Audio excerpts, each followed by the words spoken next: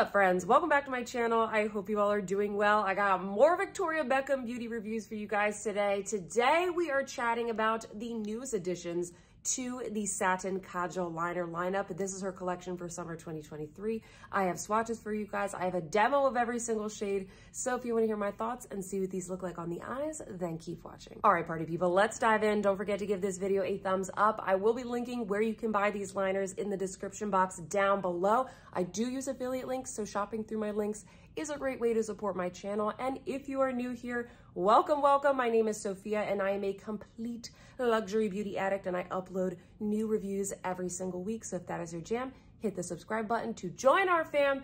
And without further ado, let's chat about these new liners from Victoria Beckham Beauty. If you're not familiar with the Satin Kajal liners, she actually has these in what is a pretty wide range of shades now. I own every single one. I will link down below some other reviews if you want to see the other shades swatched and demoed. I'm a pretty big fan of these. On the website, these are described as a highly pigmented, ultra creamy pencil with waterproof wear that lasts all day. If you're not familiar with these, you do get a little smudgy on one end of the pencil, and then on the other end you get the Satin Kajal liner. Now, these say that they're waterproof and they last all day. I do think they have decent longevity, but I wouldn't say they are necessarily waterproof. They don't lock and load as much as like an Urban Decay 24/7 pencil or the Chanel waterproof pencils or the Makeup by Mario pencils or the new Dior long-lasting waterproof pencils. Those are a little bit more lock and load, but what you get from this formula is that it's super creamy, it's super blendable,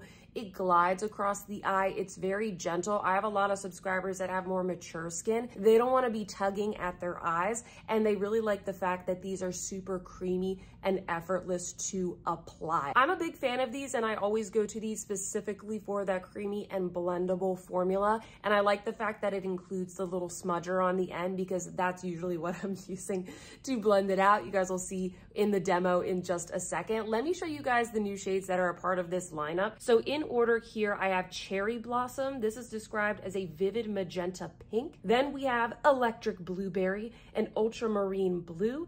And then finally, we have the one that I think you guys are the most curious about. This is called Sour Apple, and this is described as a bright and grassy green. These are without a doubt the brightest and most vibrant Satin Kajal liners that we've received from Victoria Beckham Beauty. So I think a lot of you guys were very curious about these and whether or not they are actually wearable. So let's dive into the demo so that I can show you guys how I wore these on my eyes. And then finally, I'll let you guys know my final thoughts. And before we get into it, friends, I did forget to mention that this collection was gifted to me by Victoria Beckham Beauty. This is by no means sponsored, but this was a gifted product. I want to thank Victoria Beckham Beauty for supporting my relatively very small YouTube channel and giving me the opportunity to make these shopping guides for you all so that you can see what these look like on the eyes. So hopefully this video is helpful. And I just wanted to thank Victoria Beckham Beauty for gifting me this collection. Let's start off with the shade Cherry Blossom. This is that vivid magenta pink. This one out of the three is arguably the most traditionally wearable because it's not quite as neon. And I think a lot of you all out there are pretty comfortable already wearing pink shades on your eye. For this look, I did just a very traditional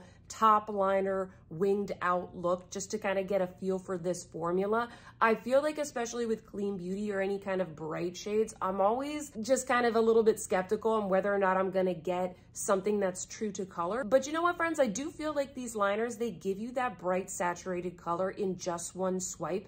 What I will say is that if you want it to be a little bit more true to color and more pigmented, I would probably wait maybe like 60 seconds or so before you start blending it out. If you just start blending these eyeliners out as soon as you put them on, they are gonna blend away a little bit. So you have some options here. You can layer it on, blend it out a little bit to get a diffused effect, and then you can always layer more color on top of it. That's what I tend to do because I like a little bit more of a softer gradient. But absolutely, friends, you can apply these in more of a graphic way. I would just recommend that you wait about a minute or so before blending it so you allow it to set on the eye, and then that way the color is going to be a little bit more true to what you get from a swatch. You'll probably notice also, friends, with each of these looks, I like to start with a very neutral base when it comes to these. I think having a nice blank canvas and allowing the eyeliners to really shine, like allow these colors to be the star of the show, That's my favorite way of wearing it. And I also feel like it's the best way to keep the look very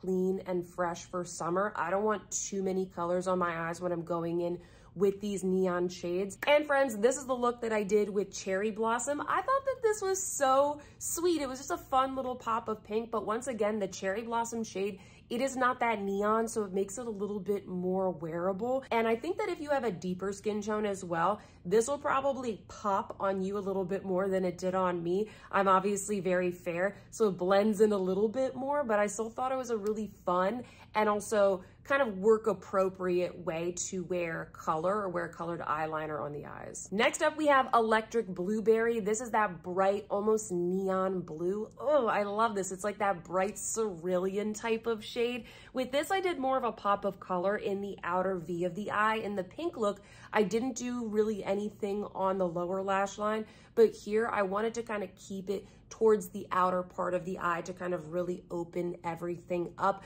but also provide that really fun kind of graphic pop of color. Once again, I feel like the pigmentation here is really good. And you might also notice here, I like to wear a white base. Here I'm wearing the Lisa Eldridge Liquid Lyrics Shadow in the shade Cressida. I think that's like one of the most perfect colors that you can wear with these because it's got that shimmery, pearly type of look to it. But the Silk palette from Victoria Beckham Beauty is also a good option. I've also been testing these out with that as well. I think that Electric Blueberry might be my favorite one. I just really like blue eyeliner. I feel like blue eyeshadow is a little hard for me to work with sometimes. So going in with an eyeliner is kind of a less intimidating way for me to wear blue on the eyes. And I like the fact that this is so bright.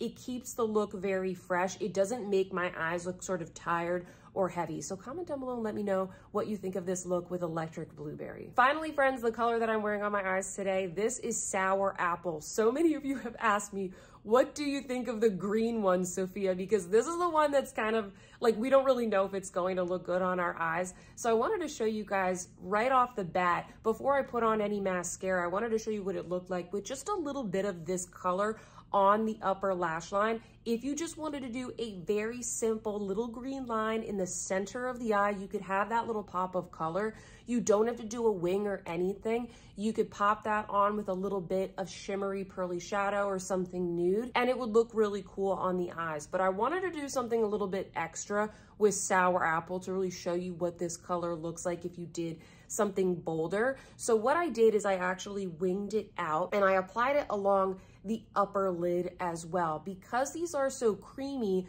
you can kind of use them as eyeshadow sticks, something that's maybe a little bit more precise. They're not going to be as chunky as the Victoria Beckham eyeshadow sticks, but they're equally as blendable. You can totally do that. You can layer shadow on top of these and use these as a base if you wanted to create more longevity. So here what I did is I just blended it out into a winged shape, just very patiently kind of blending it while leaving a little bit of negative space in the center of the eye and in the inner corner. And then what I did is I took the Victoria Beckham eyeshadow stick in the shade Oyster and I applied this to the inner corner, a little bit on the lower lash line, and also towards the center of the eye. This is my favorite eyeshadow stick to wear with these eyeliners because it's kind of like that perfect topper shade that just kind of ties the liner in with the rest of the look. It provides some freshness. If you guys are picking up any of these bright liners and you've been wanting to try the eyeshadow sticks, I would recommend this combination. And this is the final look with Sour Apple. I kept it pretty light. Once again, I could grab an eyeshadow palette that had like some matte browns or even some matte greens, and I could layer that up to create a little bit more depth in the eye. But this is like a summer collection, so I wanted something a little bit light and fresh and kind of what Victoria Beckham was going for with this collection. So comment down below, let me know what you think of Sour Apple. I also think Sour Apple looks really, really good on brown eyes. I love this contrast, so comment down below and let me know what you think of this shade. Do you think it's kind of weird? Do you think it's a little much for you? Or do you think it's a really fun summertime look? All right, friends, I hope that all of this has been helpful so far. I did just want to share some final thoughts about these liners. If you couldn't tell, I actually really like these. I think that she totally nailed these shades. You can never be too sure. You know, sometimes I have in my head, oh yeah, I'm gonna do like a bright graphic pink liner, and then I put it on and it makes me look like I have pink eye, or I put on a green and it gets super poopy and weird and I just don't really enjoy it, but I actually really like these. I think they pop on the eye really nicely. The color is very saturated. I did do all day wear tests with all of these shades and I felt like they have pretty good longevity. Once again, the longevity with these, it's not gonna be as much as like a less creamy formula like the Chanel waterproof, for example, but I still think that these have pretty good longevity and I like the fact that they are just so colorful and saturated. I do like the fact that Victoria Beckham launched something a little bit more colorful in her line because the rest of the Victoria Beckham Beauty products do tend to lean very neutral. So this is something new from the brand. I think that it's super easy to pair these with other products from the brand. Like I was saying before, my favorite way to wear these is in a way that leaves a little bit of negative space so you can fill that negative space with one of her eyeshadow sticks. Like I said, I like the oyster shade the best for these. I think it makes a really great pairing, but like one of the lid lusters in the center would be really nice. The eyeshadow palette in the shade Silk that has those really like bright, soft, pearly shades, I think that's a great companion to these as well. If you are not used to these brighter colors, my recommendation would be just start off simple because you don't need a lot to create a cool, fun look with these. You could do a teeny little baby wing of one of these and it would look really interesting and people would notice and they would give you comments. You could do just a little bit here on the center upper lash line so that when you blink, you get a little bit of that flash of color. I think that that's super fun. You don't have to do a big look like this, but I do like the option of using these almost like an eyeshadow stick. But yeah, friends, my recommendation is do something that leaves a little bit of negative space so that the color of each of these shades can really shine and it still opens up the eye. I mean, you can do whatever you want, but that's my recommendation if you're kind of going for that Victoria Beckham Beauty, very like clean girl, simple, elegant type of makeup style. Like I said before, I think that Electric Blueberry is my favorite shade out of the three. I don't know why. I just like how bright and fresh and like summertime cerulean it looks. I don't think that any of these shades really look like any of the ones from the existing lineup. I did want to show you guys a quick comparison between Electric Blueberry and then Surfside. This is the shade that she launched, I don't know, maybe a month or two ago for the summer as well. It is more of like a marine blue, it's deeper, and then Electric Blueberry is a little bit brighter. So that was the only comparison that I could think of, friends. Comment down below if there are any more comparisons that you want to see, and I can post those to my Instagram to be a little bit more helpful.